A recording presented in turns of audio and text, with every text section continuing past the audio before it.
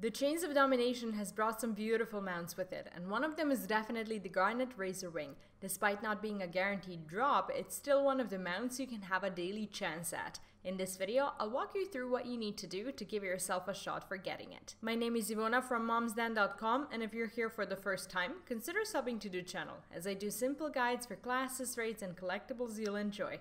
I also live stream on this channel quite a bit, and I currently cover all things WoW and Final Fantasy XIV.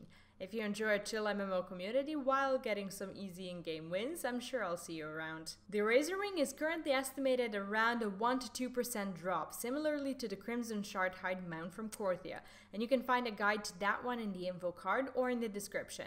You can attempt to get it once a day on every one of your characters, and you'll do that by hopping on the Korthian Flayedwing Flymaster that'll take you to the other side of Korthia.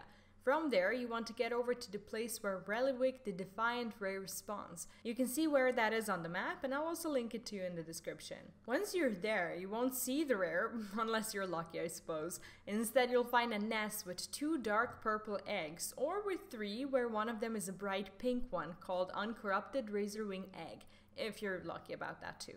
If not, the nest is your camping spot, where you'll wait for the pink egg to make its appearance. It usually happens every hour or so, but there have been reports of waiting 30 minutes or as long as 2 hours. Once the egg has spawned, you need to click on it, and once you do, its angry flying caretaker will swoop in and try to remove the head from your shoulders and push you from the cliff, as it has some annoying knockbacks that you'll want to mitigate. When you kill the rare, you have a chance to loot the beauty that looks exactly like the angry mother or father or an older sibling tasked with guarding the nest while the parents are on holiday, who knows? And that's it for this video. Let me know in the comments if you happen to luck out on getting one, and if you haven't subbed yet, now is the time to do that, as more guides like this are coming soon.